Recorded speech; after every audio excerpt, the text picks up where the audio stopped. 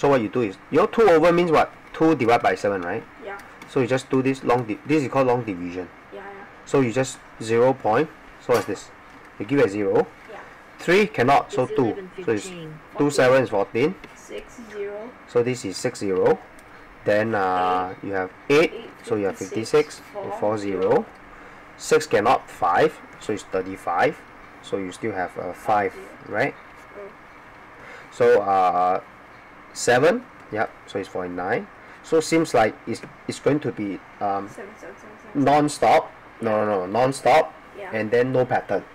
But you look at the question, they want how many decimal places? 2 decimal places. 2 decimal places. So this is your first decimal place. This is your second decimal place. So they want 2. That means you stop.